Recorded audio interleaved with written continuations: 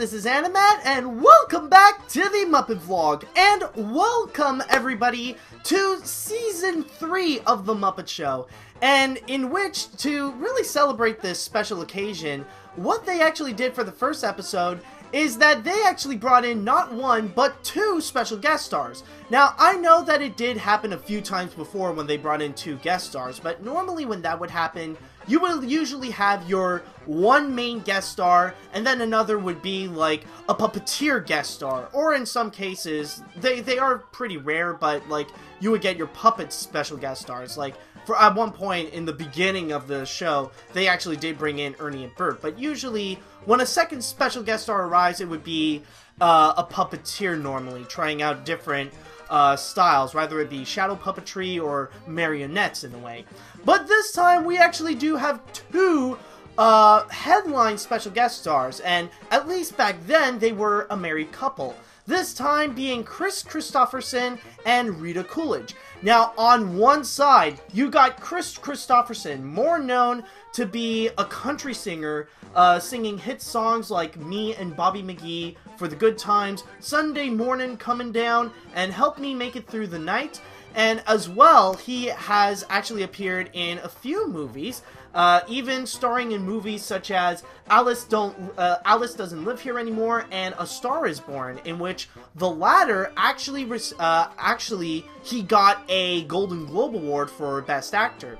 And on the other side, we actually got Rita Coolidge, who used to be Chris's wife, and she is more known to be a singer for a variety of genres, including pop, country, adult contemporary, and jazz, in which she actually won 2 Grammy Awards.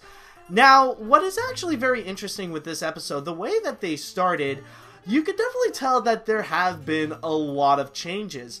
But the one thing that is interesting that's worth noting about this episode is that this is one that's more about the sketches and more about the variety than mostly telling a consecutive story or mostly having the special guest stars involved. Like, they're usually on the sidelines to make more room for the Muppets going everywhere. And it's actually very interesting how you can definitely tell there are some new elements immediately put into it, and some of them actually did get an upgrade. Some of which, like, the one big new thing that they did is that when you go backstage, now you actually go into the cafeteria, and that's when you actually meet the first new character of the season, which is Gladys, the lunch lady. And she definitely is a funny new addition to the Muppets.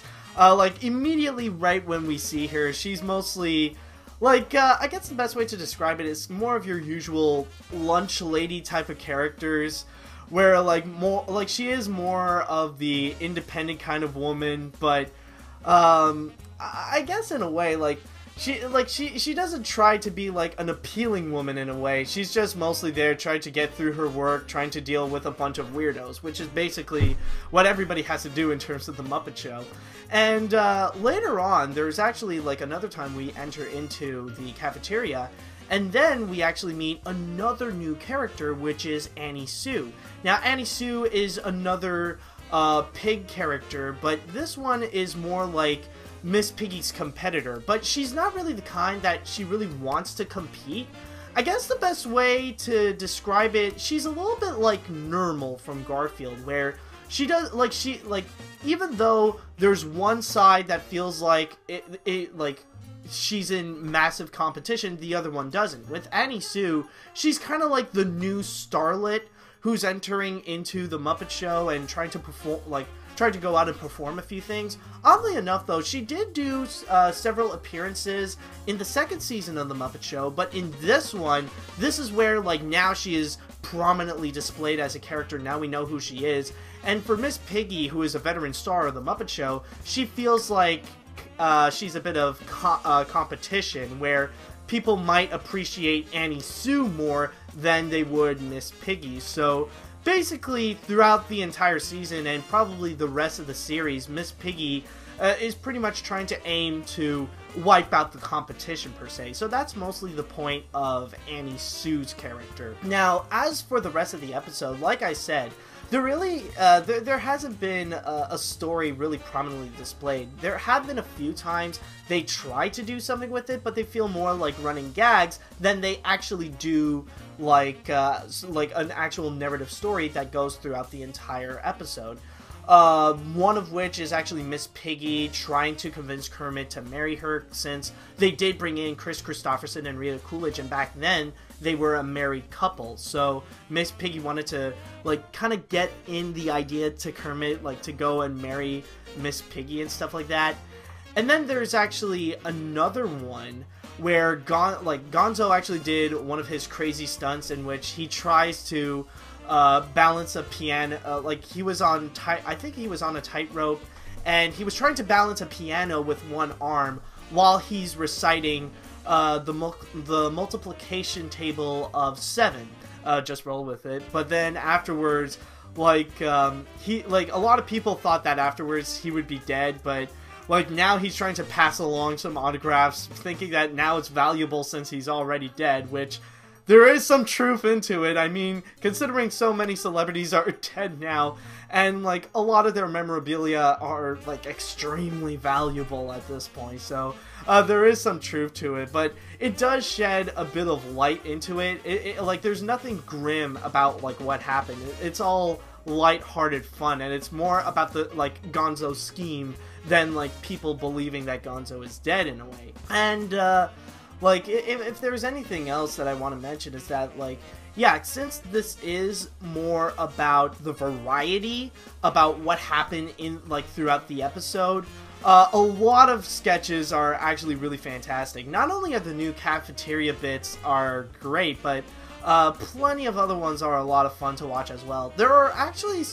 a lot of good Rolf moments where Rolf would actually be singing a frog he would a wooing go, and he would ask Sam like what are the lyrics of the old song.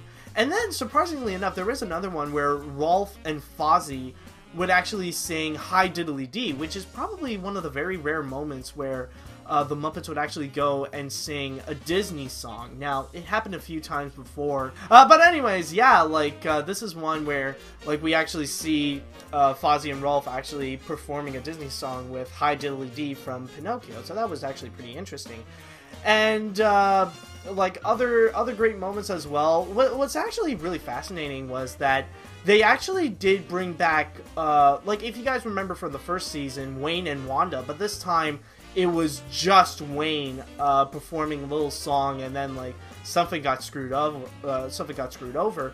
And also another fascinating one is actually the Muppet Labs. In this one, we actually see that the entire sketch got a massive upgrade, where like you know, like they were pretty much in the same set in the first 2 seasons, and only in the second season they introduced Beaker. But now you could definitely tell that they want to make Muppet Labs more of a staple sketch, and like they definitely gave the entire set like a massive makeover for Muppet Labs, and even the sketch itself, it's still absolutely great.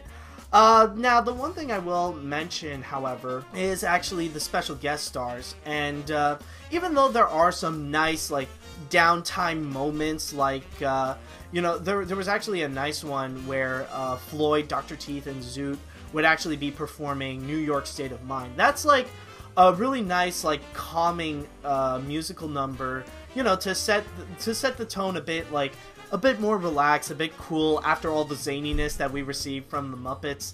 But also, like, I guess that's kind of the point of the special guest stars. Like, the only downside to this episode in particular that I could think of, at least, would be that the special guest stars are not very prominently used. Like, well, they're just more on the sidelines. They're not as important as the Muppets in here.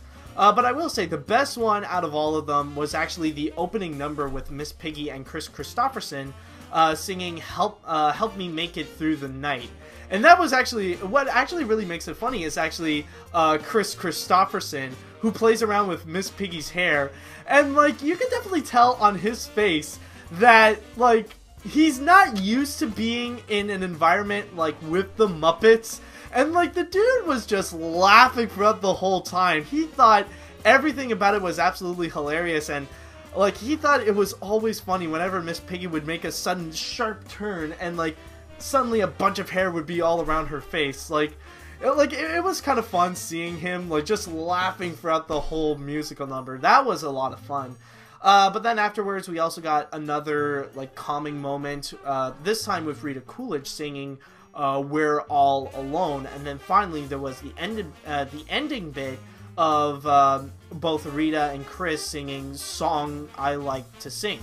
And that's pretty much it. So basically with this episode, it's barely about the special guest stars, and it's more about the zaniness that the Muppets have to offer. So overall, I definitely have to say that as a season starter, it's definitely fascinating to see the new ways that they upgraded a lot of the sketches and the way that they upgraded the show itself. A lot of the additions that they've done in there are great, including the cafeteria. Like, the cafeteria bit is a nice new addition.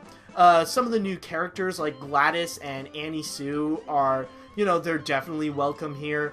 Like, sketches that did receive a massive upgrade, like Muppet Labs, there, you know, that's definitely, that's a nice welcome as well. Overall, like, but it you know, it still actually contains the heart of the Muppets. You know, like, it pretty much maintains, like, what makes the Muppet Show fantastic.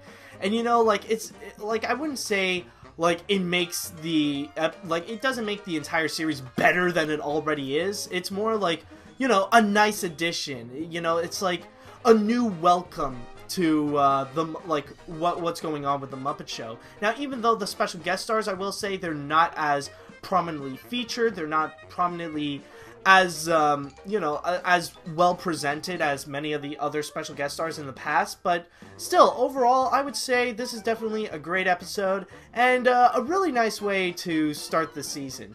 But anyways, that's pretty much it with this episode, so I just want to say thank you guys so much for watching, and let us wait and see when, if there's going to be more episodes and more new things we are going to be introduced for Season 3. So far so good. I can't wait to see what else we got in store with the 3rd season. So, once again, thank you guys so much for watching, and until next time, see you later, dudes!